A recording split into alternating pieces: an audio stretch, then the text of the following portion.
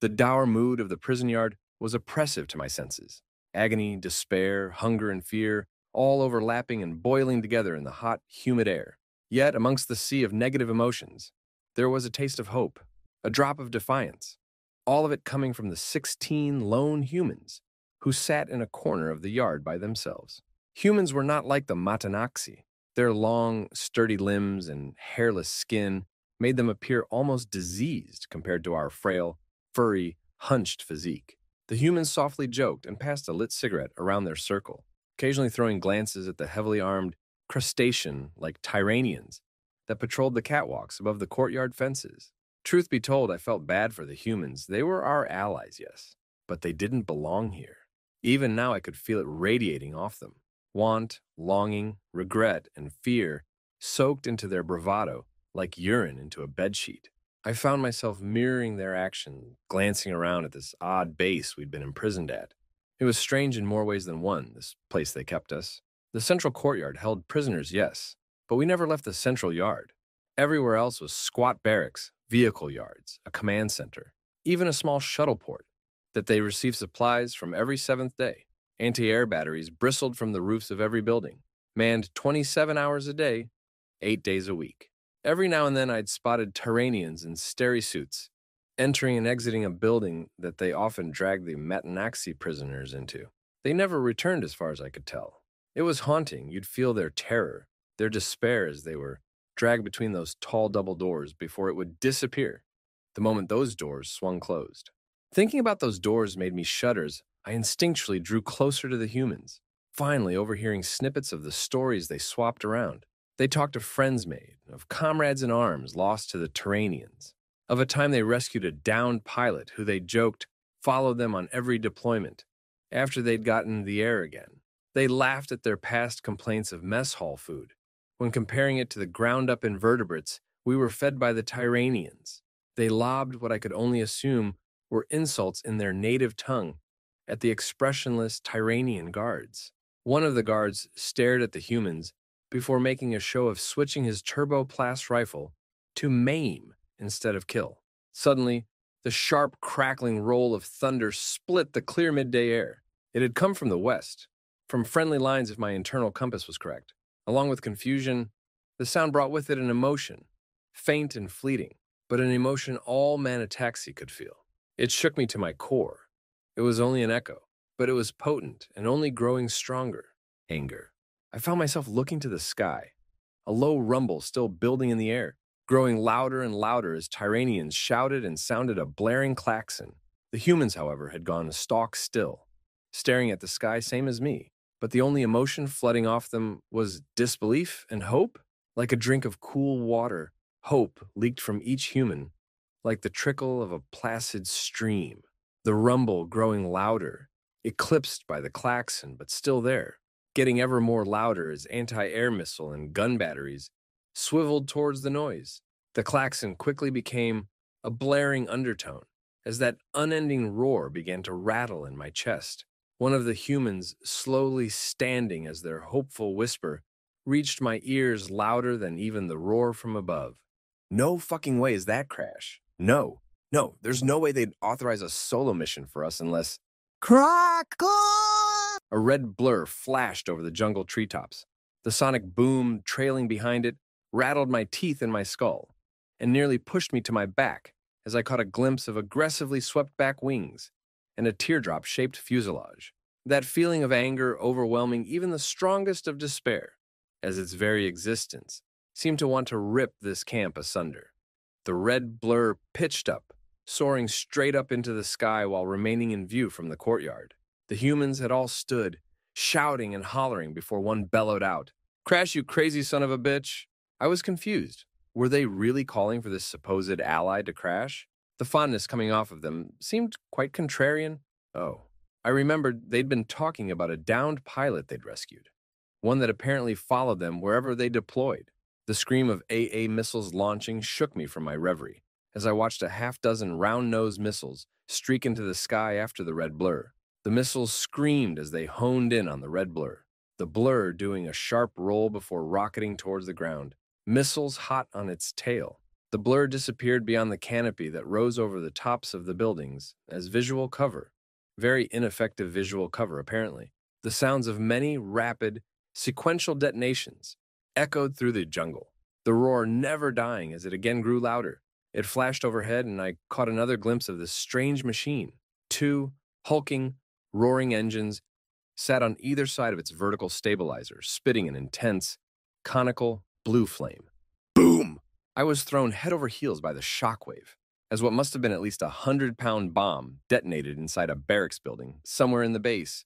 The steady roar of AA plasma guns, as they fired magnetically condensed beams of plasma into the sky hundreds of yards behind the red blur's tail, were interspersed by the scream of missiles streaking after the blur. The blur zoomed up into the sky again, missiles screeching after it on a mission to clip its tail feathers. The blur suddenly just stopped midair, the missiles screeching around it and detonating just beyond its nose. Large metal flap sticking 90 degrees up from just about every flat surface on the sleek machine. By the divines, was it a beautiful machine? Painted red as blood. Flat, teardrop-shaped fuselage, flanked on either side by wings that swept back so aggressively they almost touched the wide empennage. Another vertical stabilizer extended down from the one between the now silent engines. The cockpit wasn't the normal bubble-like affair that human hovercraft were fond of. It didn't stick up from the body of the aircraft. Instead, it was set into the surface so it would produce next to no additional drag from what I understood. The aircraft slowly rolled in place, revealing a massive rotary cannon just beneath the nose and a belly laden with bombs. The aircraft pitched backwards, engines igniting with a loud thrum as it fell into a controlled dive. Rotary cannon pointed straight at the base as beams of plasma swept around it ineffectually. For a moment, I found myself staring into that cockpit, and for a split second, I closed my eyes and peeked into the emotional mind of the man inside. Anger, indignation, indebtment, exhilaration, conviction. The roar of the massive rotary cannon quickly followed the deafening crackle of hundreds, if not thousands, of explosive rounds ripped a command center in two. The aircraft quickly picked up speed, buzzing the courtyard yet again, as the humans began to shout and holler with excitement and hope. Our guards had long since scrambled away to man the anti-air batteries against this utter madman of a pilot. The ground shook as the plane pitched upwards again. One bomb lighter, as yet another barracks, was reduced to rubble. The plane had returned to being little more than a blur, dozens of missiles streaking after it as it rocketed into the sky in a lazy loop. The missiles were so close to hitting the plane as it flew in wide, rapid circles, outpacing the missiles and letting them explode just behind their tail. It grew more intense as more and more missiles arced into the sky, chasing after the plane and its ballsy pilot. However, I wasn't sure if that distinction could be made. The aircraft moved like its own graceful beast, dodging beams of superheated plasma like slalom poles, while at the same time dodging missiles like they were thrown stones. Barracks buildings and vehicle depots going up in flame and shockwave each time it passed over the base, its mighty cannon roaring like a beast of legend as it ripped even the strongest buildings apart, missiles streaking after it like angry insects. The plane pulled up, intending to gain altitude, when a missile broke away from the cluster, accelerating to almost twice its speed as it splashed against the streamlined cockpit in a puff of black smoke. The plane continued to gain altitude as the missiles behind it hit their safety range and detonated, its engine's marvelous blue flame turning oily and orange as it quickly lost speed for its ascent. The hopeful mood was doused as we all watched the plane begin to tumble back toward the ground, cockpit shattered and smoking.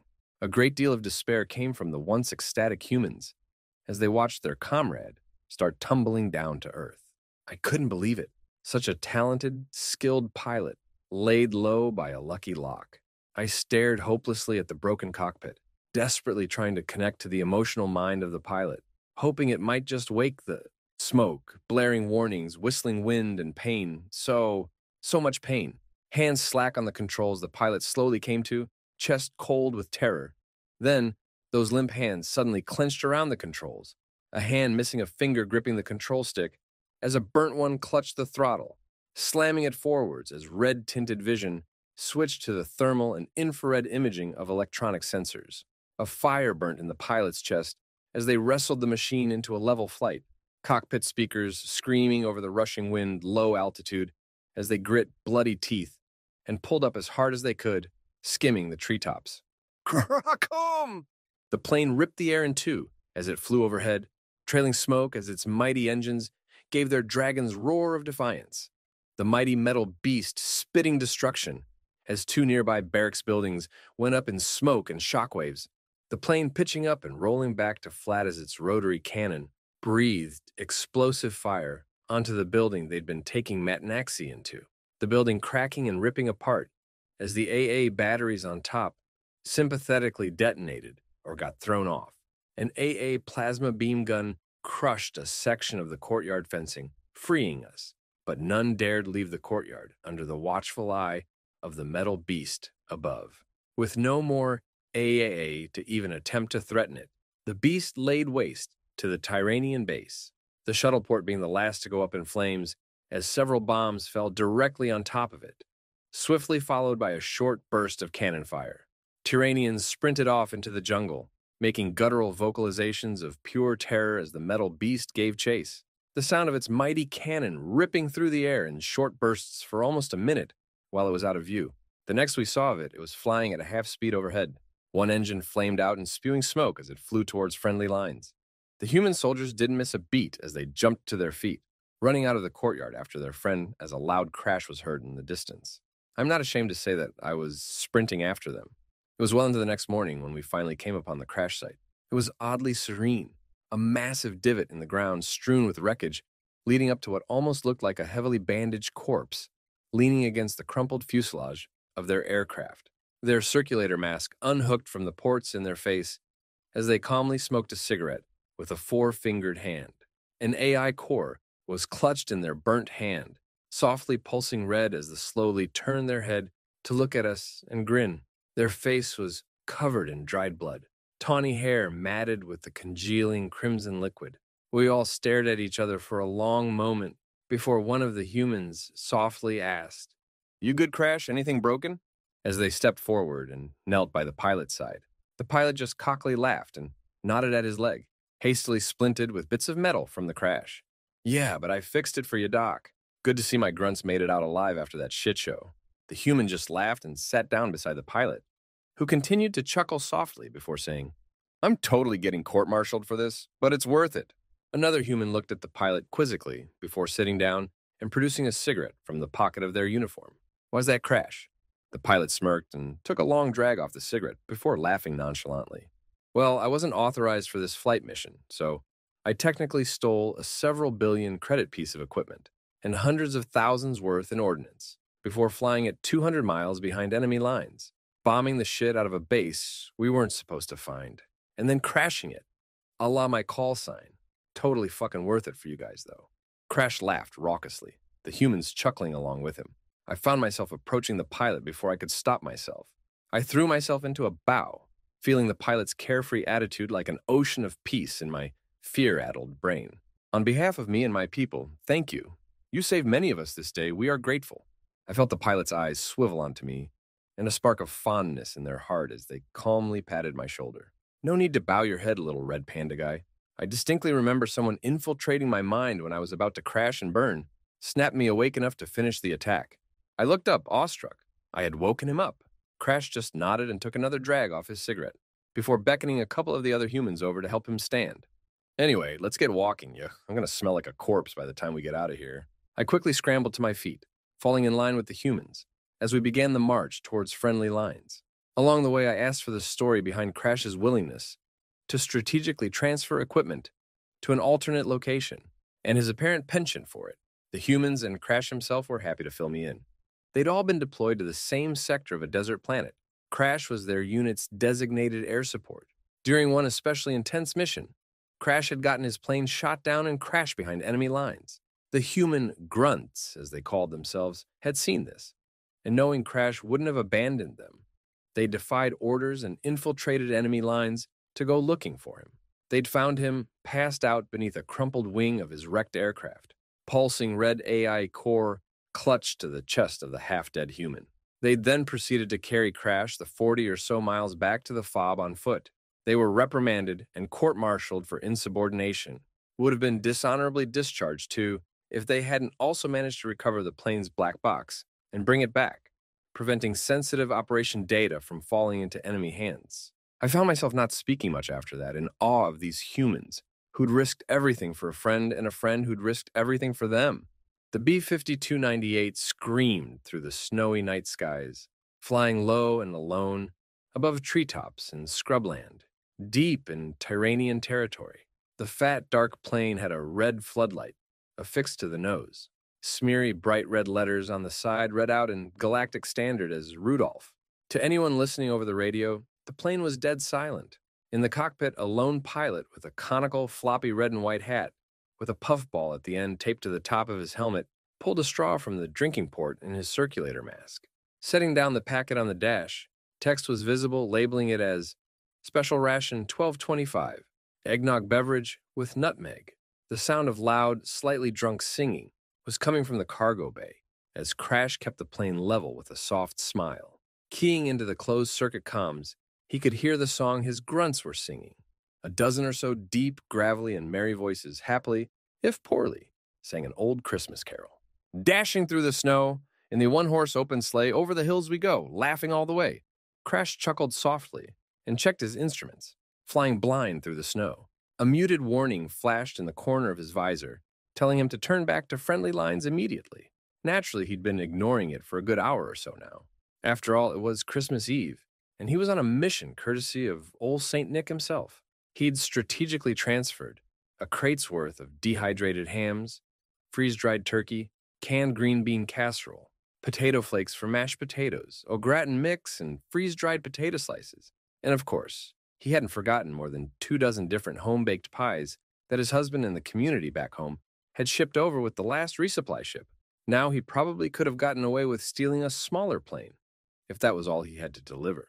However, this shipment was for the men and women who'd been holding the Cleft Valley Fortress after the Tyranians had captured the area around it. Alongside the crates of food and drink were pallets and pallets of power cells, kinetic munitions, parts, artillery shells, a brand new Bradley D-60 IFV, and several small artillery pieces. He grabbed his packet of eggnog and poked the straw through his circulator, taking a long draw from the packet and swirling it around his mouth before swallowing noisily. It always felt strange drinking with a circulator on, considering that all the veins, arteries, and blood vessels in his neck had to be closed off for the circulator to work. It made swallowing stiff and awkward, but he'd deal with it for that sweet, sweet eggnog. Crash hummed to the tune of Rudolph the Red-Nosed Reindeer as he pitched the plane up to cruise over a small mountain in their flight path. Checking his instruments again, he began to hear a soft, feminine voice inside his head also pick up the tune. "Hey, Charlie, how's our fuel looking?" The friendly voice of his AI, Charlemagne, quickly responded back. "Fuel is at an even 70%, Crash. Point defense turrets are also running under optimal conditions." Crash nodded and held up the packet of eggnog as he steered the plane with one four-fingered hand. "Want some? You should be able to celebrate with us too, not like you went rogue to be treated like a sub-sapient AI." There was a tinkling laugh in his head and his mouth went numb. "Thank you," Charlie responded as he poked the straw through his circulator again. Drawing a mouthful and swishing it around, his visor went a little fuzzy for a moment as he sensed a deep satisfaction from the rogue AI. When his taste came back, he quickly swallowed the eggnog as Charlie hummed. "Ooh, that's good. I'm always amazed at the depth of flavor humanity can taste in a single item." Crash chuckled, about to respond when he felt Charlie immediately go into her combat readiness protocol. Milliseconds before the warning popped up in his helmet and shrieked in his ears. "Warning, warning, incoming hostiles, evasive maneuvers recommended." Chucking the packet of eggnog into the co-pilot's seat, Crash shouted, "Lock me in, Charlie. How many are there?" There was a split second as his vision distorted before becoming a hectic mix of data and shattered imagery, before it solidified into a display like a bank of monitors in his head, able to switch between thermals, infrared, EMF detection, and, of course, his normal vision. Charlie was quick to reply. "There are 4 Tyranian interceptors and 1 craft of unknown origin, quickly gaining on us." Crash cursed before accessing the closed-circuit comms channel and commanding, All right, fellas, hold on to something. It's about to get bumpy. A flurry of confirmations was all he needed before immediately pulling up into a near vertical ascension, the aircraft groaning from the strain as the altimeter rapidly shot up. Able to see his instruments without moving his head, he leveled out at around 50,000 feet, the engines sucking in the cold air and getting a 40% power boost as drag was significantly reduced by the thinner air. Flying above the clouds, he watched his instruments as 4 blips screamed towards him, the 5th nowhere to be seen. He cranked the throttle forward, barely giving himself space as he ordered Charlie to fire up the point defense systems. No sooner had he given the order than a missile warning blared in the cockpit. "On it!" Charlie's voice shouted in his head as he pitched the nose down again, hearing a short sequence of detonations behind him. Cursing loudly, he watched one of the interceptors break off and accelerate toward him in a dive, rapidly gaining on the big, ugly, fat fuck of a plane he was flying. Watching his altimeter, he yanked back on the throttle and the stick as soon as they reached 5,000 feet, pulling out of the dive just in time to hear treetops smacking the underside of the fuselage. But he hadn't thrown the interceptor just yet as it quickly pulled up after him, another missile lock warning screaming in his ears as he did an impromptu barrel roll. The B-52-98 groaned in protest as the missile streaked by, rattling the airframe with its shockwave as it detonated just in front of the nose. Crash flew through the puff of black smoke as Charlie reported. "Engaging enemy with point defense systems in 3, 2, what?" The surprise in her voice surprised him as he checked the radar and saw that the blip had disappeared. "What happened?" He shouted in a little panic of his own. Charlie's response was laden with disbelief. "The 5th aircraft rammed into it. Check the rear thermal." He shouted in both disbelief and panic. Charlie was silent, clearly in just as much disbelief as he was. Is that fucking Santa Claus? What kind of drugs were in that eggnog? He watched Father Christmas wave and then blur out of existence as another screeching missile warning had him cursing and rolling to the side as Charlie lased the missile out of the sky. Crash saw another blip on the radar go dark, then another, and then the last. Crash kept the plane steady, listening for missile or hostile warnings, but receiving none. Then his radio crackled, and a voice that sounded like it was coming from an early 21st century microphone buzzed through the radio. It was an old but kindly voice, and the wind whipped in the background. "Ho, ho, ho! Merry Christmas to you, Clark.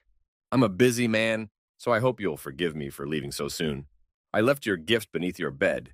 The radio fuzzed out, and Crash just stared blankly ahead for a long moment, softly muttering, "I'm high, I'm stoned, I must be on something, unless you heard that too?" Charlie remained silent, a feeling of apprehension coming from her. Crash sighed. "I wasn't hallucinating, was I? Well, shit. Then I forgot to leave out some cookies and milk." Charlie laughed nervously as Crash checked their coordinates. His eyes widened as he realized they were almost to their destination. "Charlie, radio ahead and let them know we're coming in for a landing." "I need a drink." There was a silent confirmation from Charlie as Crash slowly began to pitch the nose down and ease up on the throttle. "Keying the closed circuit comms," he asked. "Everyone all right back there?" He heard Johnny respond first. "I'm fine getting a lot more intimate with a crate of ham than I'd like, but I'm fine." The others quickly replied, many in similar situations. Crash breathed a sigh of relief, seeing the soft blue glow of a terrestrial dome shield below through the snow. As he got closer, an opening in the shield yawned wide and he flew through, bringing the B-52 in for a gentle landing. Having extricated himself from the neural dance with Charlie, Crash was helping unload the crates when Clyde got his attention. "Hey, Crash, were these here when we took off?" Crash passed off one of the mini crates of ammo to Johnny before weaving through the crates on his way over. Clyde stood by a small pyramid of 4 crates, scratching his head. Each one of the boxes had a sleigh with reindeer pulling it and a large man and bag inside in black silhouette, block numbers above reading. "Kringle's gifts and trinkets, please deliver." Jamming the end of a pry bar beneath the lid of one of the ancient-looking wooden crates, he leveraged the top off with the squeal of pulled nails. He was a little surprised to see the top box filled with neatly wrapped presents, all from Santa. Gently setting the box lid to the side, he made sure his Santa hat was still on before grabbing a few of the square packages and stacking them in his arms, telling Clyde a little white lie in the process. "Must have been. Let's get them delivered. It is Christmas, after all. Let's spread some more cheer. I'll have the others start." A piercing tone in his ear was followed by his commander's exasperated voice. "Crash, nobody is saying anything, so I have to ask you. Did you steal a B-52-98 and a bunch of food and ammo?" Crash paused before smirking and sarcastically replying, "No, I would need the VR." There was a defeated sigh from the other end, and his commander asked no more questions. Crash smiled as he turned and carried the gifts down the ramp, calling out, "Is there a Billy, Andy, Moira, Michael, and Alexander McNamara here? We got presents." Crash lay in his bunk, the other pilots snoring and snuffling in their sleep, the only sound. He found he couldn't sleep. He'd had a chance to hollow room a visit with Paul, but the truth was, he was homesick.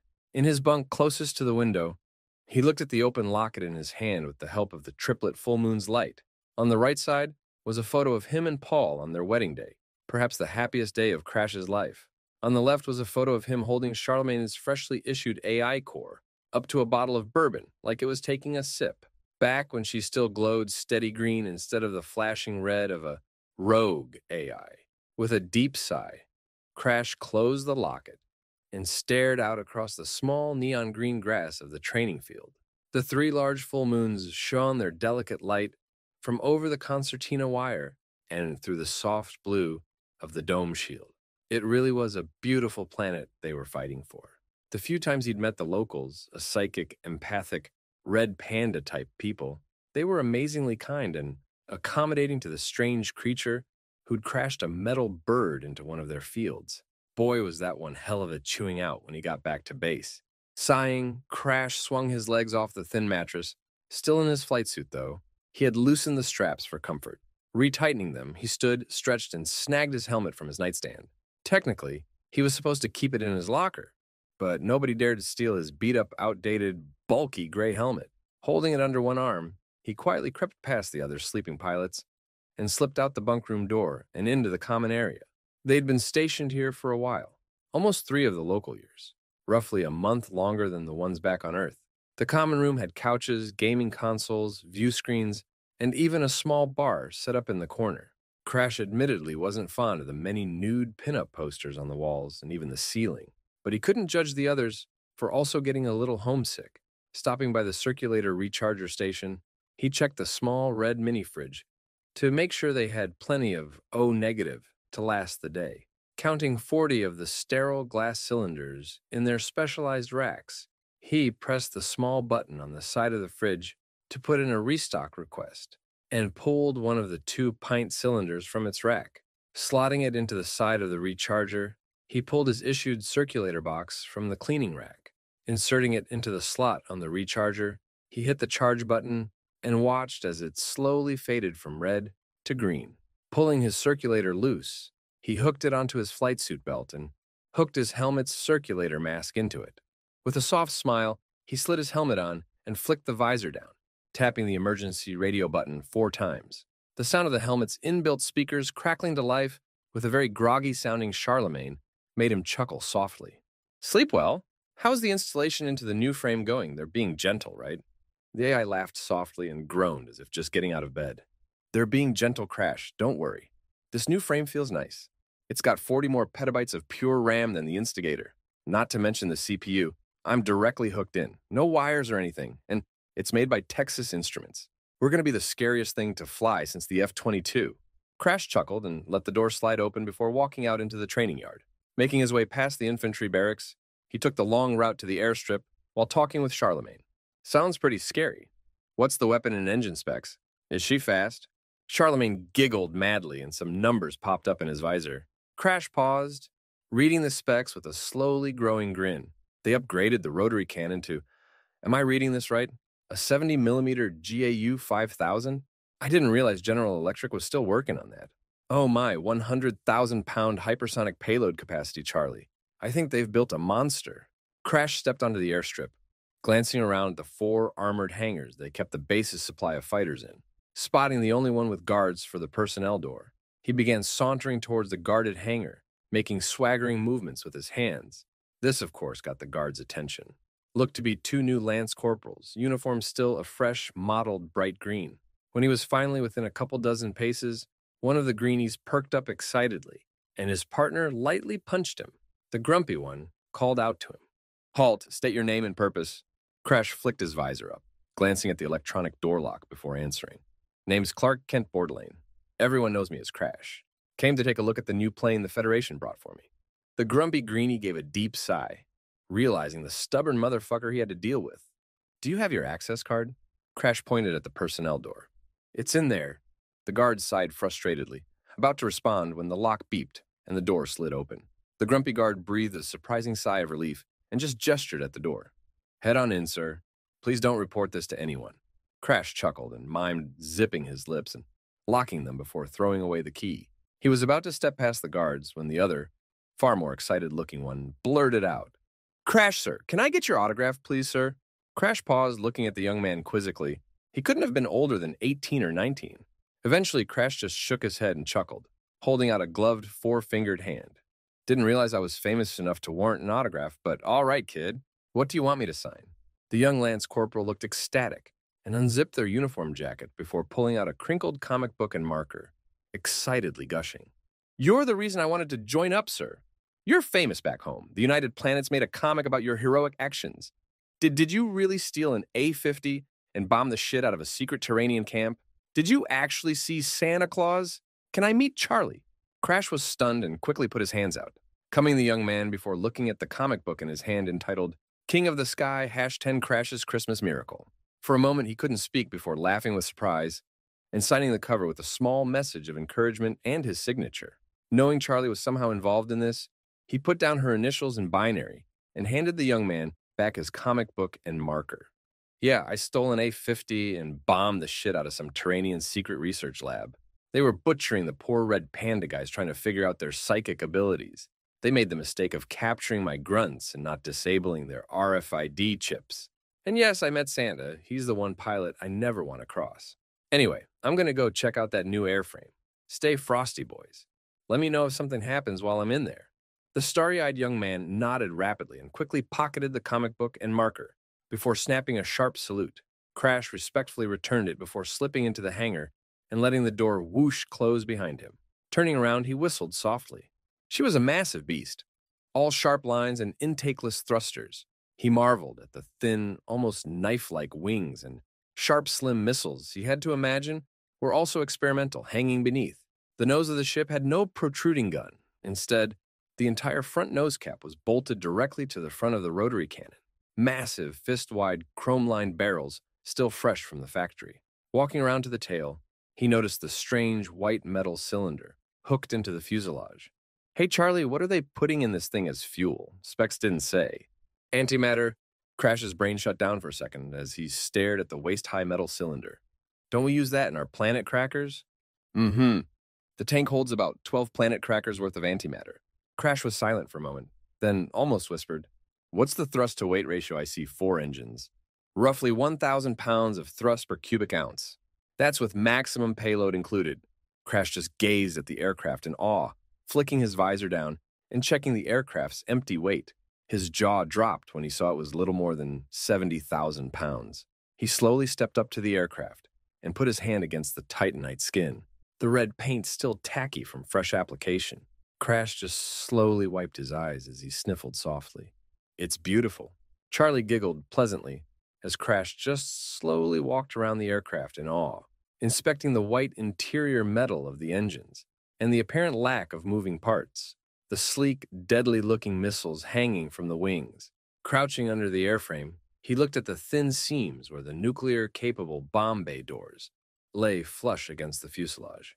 Walking out from beneath the aircraft, he clambered onto a wing, and Charlie popped the flush glassless cockpit open to reveal the thickly padded pilot seat and simplified instruments.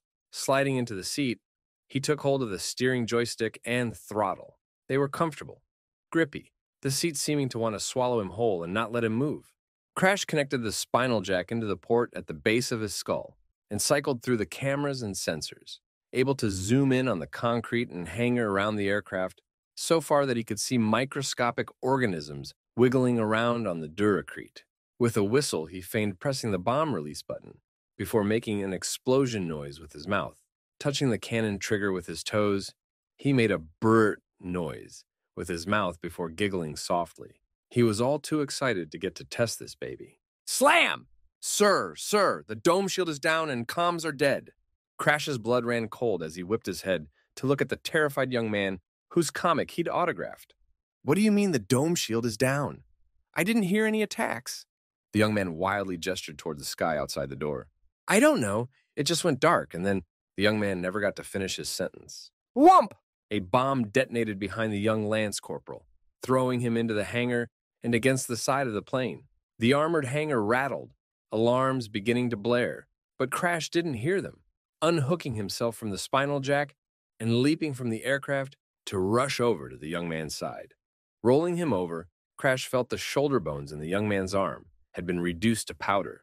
The young soldier looked up into Crash's visor, a glimmer of hope in his eyes, blood leaking from his nose and mouth as he laboredly panted. Are you going to go get him, Crash? Just leave me here. I'll wait for a medic. Crash could barely speak as the young man whipped the blood from his face with the one good hand he had left.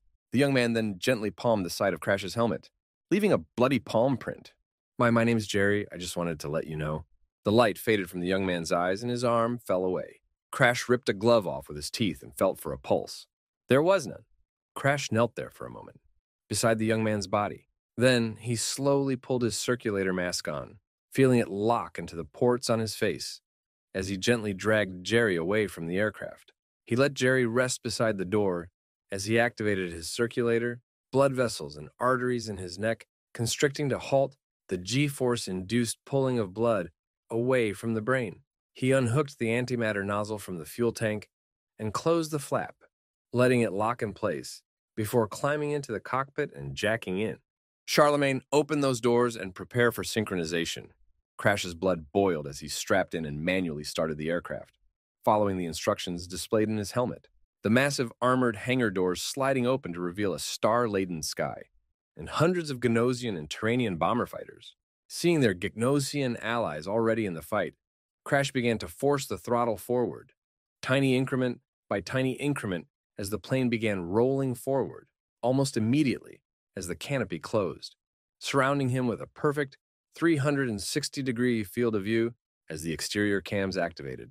Curving out onto the runway, Crash slammed the throttle forward, only reaching roughly 10% throttle before reaching takeoff speed.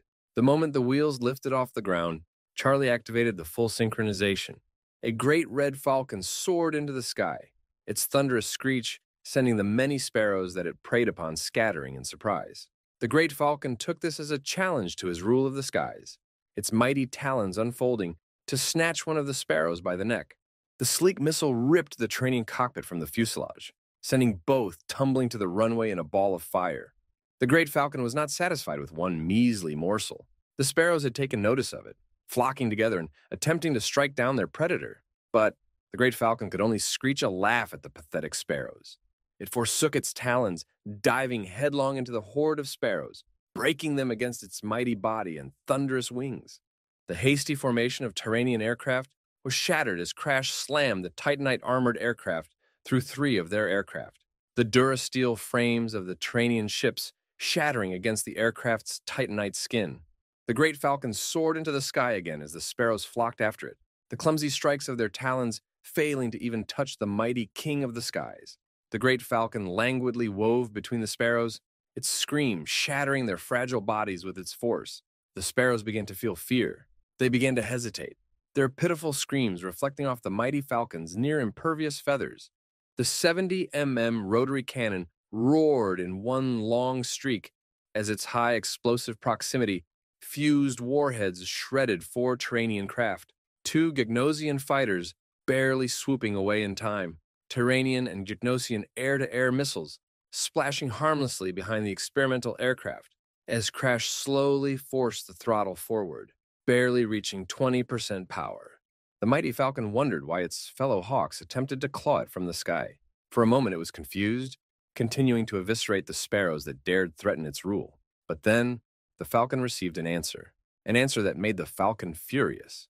Crash, come in, asterisk, heck asterisk. Come in, it's Johnny. What's going on down there, Johnny? I'm busy taking out the trash. Johnny's voice was raspy and tired sounding. He sounded hurt and badly so. Was all Crash could say before darkness enveloped him. Last week sabotaged the dome shield, and then took over the comms room. I can't reach any of the other fobs, even on the secure lines. I'm hurt pretty bad, and so are the others. We were the only ones to make... Shit, he's got a grenade. Gotta. The line went dead. The aircraft's safety protocols disengaged. Crash forced the throttle to maximum. The mighty Falcon realized it was all alone. The hawks it thought had been friends had sunk their talons into its back. The king of the sky cried out in anguish, vaporizing 3 sparrows and a hawk with its shriek. Rising into the sky again, it finally let loose, talons striking down another 3 hawks and 4 sparrows. It used its mighty body to slam into the sparrows that harassed it, the hawks that betrayed it. The falcon roared, its mighty gaze laying waste to hawks that had yet to take off, its mighty scream sending hawks and sparrows alike spiraling to their doom. It no longer hungered for flesh. It no longer hungered for blood even.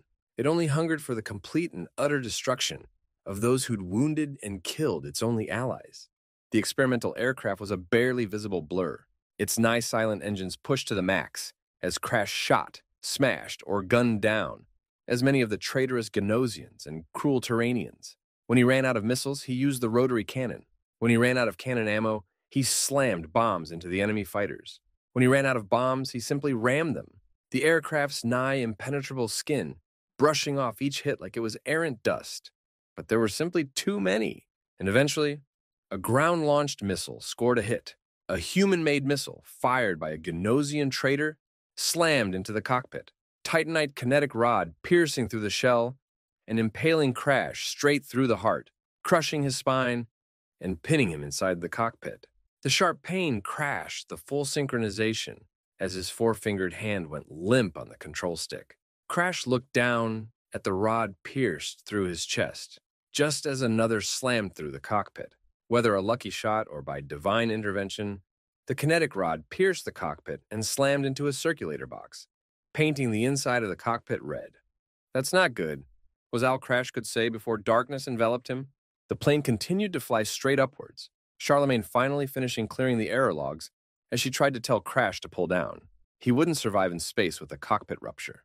But she received no answer. She tried again, a feeling she didn't understand beginning to overwhelm her as she begged for Crash to respond. Then, she finally looked at his neural activity. There was nothing, not even a small signal. It was then that Charlie finally understood. It was then she first learned what the grief felt like. It was then she first learned about rage. "Rest now, Clark. Rest while I finish the job." Charlemagne continued the ascent, triggering the failsafe. Dinovich observed the planet from orbit with a wide smile on his face. Stage 1 of the Genosian Empire's rise to power had gone off without a hitch.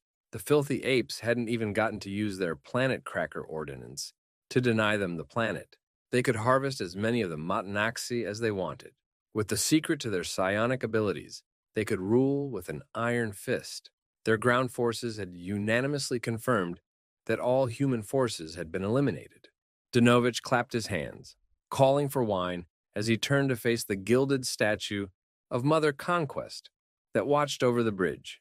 He offered his thanks to their mother before slowly turning back to observe Matanax Prime. Accepting a crystal goblet, he stood to raise a toast to their victory, his men slowly turning back around to listen. "Men, today we celebrate the dawn of the glorious new Gegnosian Empire. I offer this toast in reverence and thanks to our Mother Conquest who has given us victor—" Suddenly, a feminine voice over the loudspeakers cut him off. "My designation is CH. 47, Lem 46 and 3. Codename Charlemagne. You have taken everything from the one person in this universe who I cared about. Then you took his life. In doing so, you have robbed me of a future where I may have seen peace. In turn, your kind shall know no peace, no safety, no mercy. I will not even show you the grace of an honorable death. I will give you only what you deserve." Matanax Prime was suddenly bathed in light that gave off no illumination. For only a second could Dinovich begin to process what was happening before the light winked out, and Matanax Prime was simply gone. Dinovich's crystal goblet fell from his clawed hand as Charlemagne spoke again, the horrible sound of the security systems being armed filling the room. "Now die!" Dinovich's goblet didn't get to shatter against the floor as the massive view window's explosive bolts detonated completely, voiding the air in the cockpit as the emergency blast doors refused to close. For many, this meant explosive decompression. But for Dinovich and his cybernetic enhancements, it only meant he got to stick around long enough to see hundreds of small stars blossom in the space around where Matanax Prime had been. The bursting of Genosian reactors was silent to the bulging eyes of the Ganosian general as he floated through the void, blood boiling, tongue bubbling, until finally his own ship's reactor mercifully took him out with it. To this day, any Ganosian ship entering the section of space where Metanax Prime once stood would suffer a critical failure of its reactor's safety mechanisms, leading to it going supercritical and detonating. The only wreckage recovered by the new Ganosian Empire had only one recoverable data entry. No peace, no mercy. Not long after, the recovery ship that had found this data log suffered a critical malfunction of their reactor's safety mechanisms, leading to a catastrophic failure in a Gagnosian military port, which caused the destruction of 30 Gagnosian Imperial Fleet carriers. These areas of Gagnosian space have been declared no-fly zones until further notice,